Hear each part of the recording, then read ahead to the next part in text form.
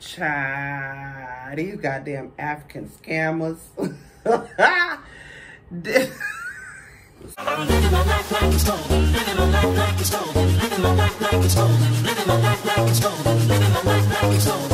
going on, everybody? It's your favorite Auntie Momo. We are back again for another episode review of Catfish, y'all. This is season 8, episode 67.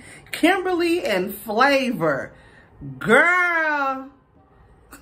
The fuck? Y'all already know how my church announcements go. If you're not subscribed to my channel, please go ahead and do so. Make sure your notification bells is turned on, all that good shit. Y'all, this episode was a trip. These goddamn African scammers, when I tell you they be all in my inbox too, that's why this shit was so goddamn funny to me. One just hit me up not too long ago talking about I'm so beautiful and I just want to be in your presence and I would love to come to the U.S. and see you, but it's hard for me right now financially. Bitch, it's hard for me too, and I'm in the U.S. The fuck? Y'all, I don't want to make this review long at all because I'm hot and I'm tired. Whoo! And I'm ready to take this goddamn bra off. So look here, hopefully y'all are ready for this review because I'm damn sure ready to give it to you. So let's go and get up into it. All right, y'all. So we got Diamond, who wrote in on behalf of her mother, Kimberly, okay? Kimberly is 52. She's from Fayetteville, North Carolina. She's been talking to Flavour for the last 7 months. Now, Flavour is a singer from Nigeria, okay? Now, Diamond say her mama done already been out here, done been scammed by these goddamn Nigerians, these Africans before. This ain't her first time, okay? Last time, she sent the nigga $1,500, child. Check this shit out. This nigga say he was an architect, okay? He was from D.C., but he was working in Malaysia. Got into this horrible accident and needed to get surgery, but the only way they would start surgery is if he gave him $1,500. So Kimberly gave this nigga $1,500 for his surgery. And then guess what? He ghosted her ass. She ain't heard nothing from him. She don't know if he got the surgery or not. Child, girl. Now, Kimberly says that Flavour slid into her DMs. He was talking all slick, talking about you a beautiful woman, and I really want to get to know you. I love to be in your presence. The same bullshit be in my goddamn DMs, child. He suggested that they end up going and talking on WhatsApp after a few weeks of them actually talking on IG. Now, he suggested them talking on WhatsApp because his manager is connected to his IG, and so he didn't want his manager in his business on IG. Some bullshit like that, child. Kim is in love with this nigga, okay? She said she done FaceTimed him once. It was only for a few minutes, but it kept buffering, and so, you know, the call eventually hung up, but she's positive that it was him, okay? She loves him. And, you know, she gonna be with him. Now, she says that he has asked her for an iTunes card before, but she refused to give it to him. Good for you. She says she told him that's your manager's job. If you are a singer, songwriter, whatever the hell you is, that's your manager's job to get you your iTunes bullshit. That ain't up to me. So good for you. She didn't give him no goddamn iTunes goddamn thing or whatnot. But Neve and Cammy are for certain that this, hell, I'm for certain, and it ain't even but 2-3 minutes into the show. This ain't who you talking to, sir. That ain't who you talking to, sir. Child, so it's an time for the investigation.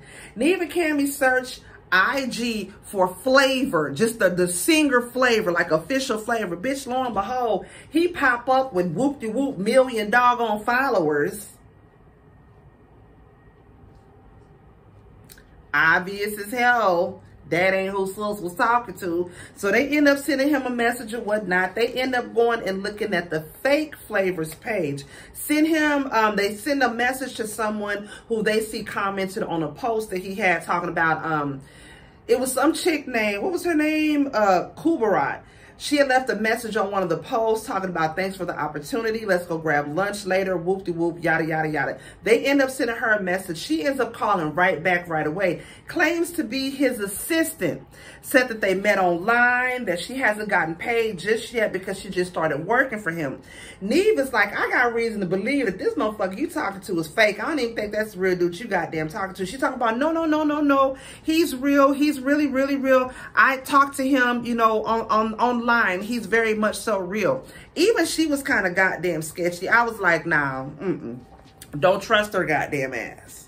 So after they do all their investigation, they end up getting back to Kim with all the tea. And it took Kim a minute to actually let it sink in her head that this ain't who you talking to. Even Kimmy has to break it down, was like, sis, okay, you know you love you some B, right? B is Queen B. Now, what if you just so happen to get a message from her from Beehive 511? And she like, hey, what's up? Just Beyonce. I'm just calling you. I'm just talking to you from a different account. What's going on, girl? How you doing? Would you think that was her? She was like, shoot. I'd be like, girl, well, what you need? See, that's the problem now. That's why these Nigerians are scamming your ass, sis. You got to be quicker than that. Got to be smarter than the average goddamn 5th grader. But she got a good, kind heart. You know what I'm saying? And you hate to see people like that just get taken advantage of, because she just got a good heart. Sweet girl, whatnot, right? So they end up sending a message to the fake Flavor, again, because they haven't heard nothing back from the real Flavor just yet. Neave ends up sending a message to the fake Flavor. He ends up responding back talking about what's up. Neave is basically trying to bait his ass into agreeing to, you know, calling them on the phone, FaceTime, so they can see who the fuck he is, right? Now, he does agree to end up calling, you know, FaceTiming them or whatnot.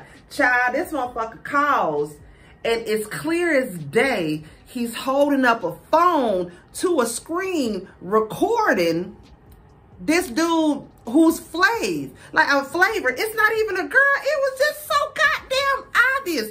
And what he was saying wasn't even matching up with the lips that was moving in the doggone video that he was showing, child.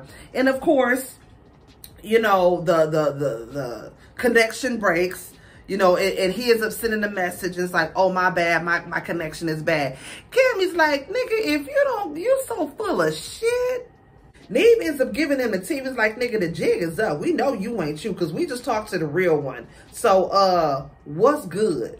So they end up breaking for lunch because he doesn't send him a message back, right? Soon as they leave for lunch, the real Flav sends him a message and was like, hey, you know, give me about 30 minutes and I'll call y'all. So they end up having to go back to Kimberly's house.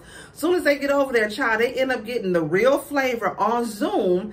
It's him. He says that has happened to him plenty of times where he has been out somewhere and fans come up to him and say, hey, do you remember me? He don't know who the fuck they are. Niggas has been out here catfishing bitches, and bitches is catfishing all up in Nigeria and everywhere around Africa, using his profile, catfishing bitches and shit. So again, he's a sweet guy as well. He apologizes to Kimberly for, you know, somebody pretending to be him, to catfish her. Really sweet guy. He was fine as hell too. I was saying, oh, okay, taste some of that flavor. So Neave ends up sending a video to the fake Flavor, basically like, bitch, the jig is up.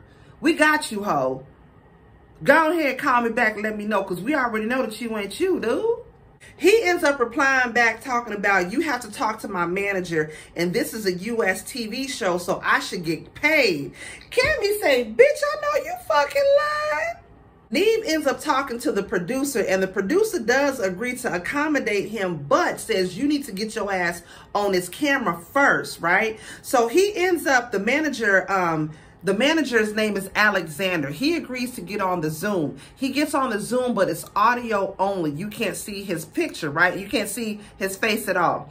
He says that he is Flavor's manager and that he needs to get paid before he actually comes on a Zoom call. Neave is like, okay, but you not Flavor though, and you not Flavor's manager, because we just talked to the real Flavor. He's like, no, that can't be. That's impossible. I have Flavor right here with me, and we need to get paid before we actually come on camera and do any of that. Neave is like, look here, bitch, you ain't getting nothing. You don't deserve nothing. You ain't getting nothing. We know that you ain't who the hell that you say you are, goddammit, so we ain't giving you shit. He talking about this the real Flavor. I got him in front of me. Neave was like, all right, then fuck it. You know what I'm saying? We gonna go ahead and disconnect this call, because we know you full of shit, and you ain't gonna get shit. And what? Child, finally, Alexander gets on camera. Again, while on camera, he's still claiming to be Flavor's manager. I am Alexander. I'm his manager. I have Flavor here with me right now. We need to get paid. And he was like, look, I ain't giving you shit. God damn it. Then he finally says, okay, it's me, Alexander. I'm not Flavor's manager. I'm who Kimberly has been talking to the whole time. Child, 23-year-old guy from Nigeria. He says basically this is his job. At times it's hard in Nigeria. That's what everybody in Nigeria do. They scam, you know, Americans because we so fucking gullible. That's what his job is. Neave is like, okay, I understand that that's your job. You got to do what you got to do. But why the hell you got to be out here doing this to innocent people like this? Why, get off your ass. God damn it, and get to work in Nigeria. Like, what the hell? Now, he does apologize. He also says that Kubarat is his sister. She helps with the goddamn scam. So the bitch was in it all the whole goddamn time. Now, he does apologize to Kimberly, and Kimberly accepts his apology. He also wants to continue talking to Kimberly. Kimberly is like, hell no. You know, I forgive you because the Lord tells me to forgive you, and the forgiveness is for me. It ain't for you. You know what I'm saying? But, nigga, we ain't finna be friends like that. You got me fucked up. He's like, okay, you forgive me, but you don't want to be friends. You don't want to talk to me no more, then you really don't forgive me. Neave and Kimmy had to step in and be like, look here. Because she was starting to sweat. She was getting so goddamn mad. That'd be me when I'm mad and I got to keep my composure. Bitch, I start sweating because I'm so mad. My fucking blood is boiling. They had to let him know, look here, just because she's accepting your apology doesn't mean that she's obligated to still be your friend and talk to you. Because really what the nigga wanted to do was still be her friend and try to con her on the cool. No, that ain't what we doing. That is not what the hell we is doing. So, like I said, she tells him, nah, we can't be cool. You know, fuck you, kiss my ass. And he promises to stop catfishing. That's what he say. It's 2 months later. Kimberly says she's staying away from the online dating at the moment. She did say that Alexander did try to reach out to her, ask how she was doing. She replied back, said, I'm good, but leave me the hell alone. And she hasn't talked to him ever since then. Alexander says that he has stopped catfishing and he wants to eventually go to college in the U.S. Child, these Nigerians is off the chain. When I tell you they steady be in my goddamn inbox and your auntie ain't falling for it. Fuck, I look like sending you some money. Bitch, I am a goddess, goddammit. Look here, if it was anything that I missed, y'all already know what to do. Drop it down below and let me know. Please don't forget to like, comment, subscribe, and share. And y'all auntie Mo gonna see y'all in the next video. Peace out.